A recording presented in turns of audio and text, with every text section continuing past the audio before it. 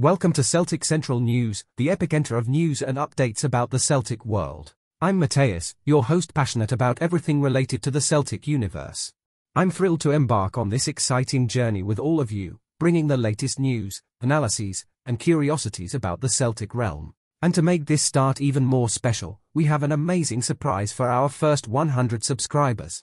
Are you ready to compete for a signed jersey and an official pair of boots? Yes, you heard it right. Don't miss the chance to become part of the Celtic Central News family from the beginning and compete for these exclusive prizes. So, subscribe now, turn on notifications, and get ready for a season full of Celtic emotions. Let's go on this passionate journey together. Celtic is faced with the need to disburse £6 million to secure the permanent signing of Paulo Bernardo. During the current summer transfer window, the Scottish club has come across the opportunity to secure the permanent services of both Bernardo and Adam Ida. As reported by the Daily Record in its February 6th edition, on page 60, the boys have been informed of the option to finalise the signing of midfielder Bernardo for approximately £6 million at the end of the season.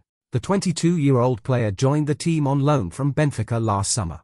Although it took some time for him to adapt at Parkhead, Bernardo has evolved into a key figure under the guidance of Brendan Rodgers, notably after Rio Haitate's injury. According to the Daily Record, Bernardo has expressed satisfaction in Glasgow and desires a permanent move. Additionally, there is also the possibility for Celtic to finalise the signing of Adam Ida at the end of the season.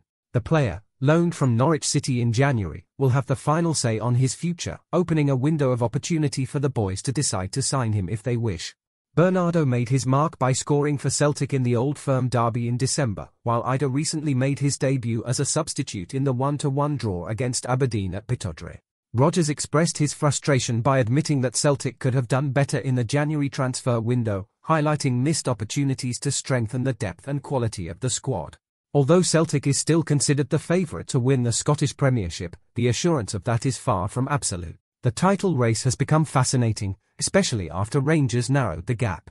At this moment, Celtic seems to be facing challenges while the Rangers exude full confidence. However, there is still a lot of football to be played this season, and it is premature to make any definitive assessment of the title race.